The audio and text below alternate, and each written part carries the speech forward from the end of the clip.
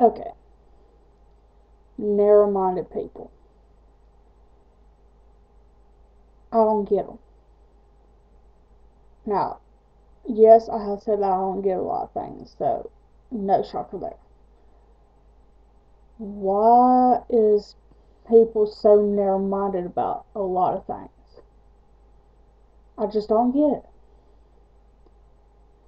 I mean, when people try to do something that's for the better and they've shown you that their way would be better, why are you so close-minded about something?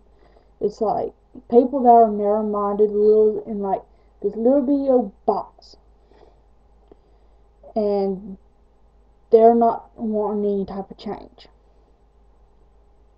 When it's obvious that people need change. So, why do we put up with narrow-minded people? Or, I guess, why are people so narrow-minded when it's obvious that things can be different? I guess they've seen things and heard things, but does that really technically give them the right to be so narrow-minded and not letting us do what's best for us? No.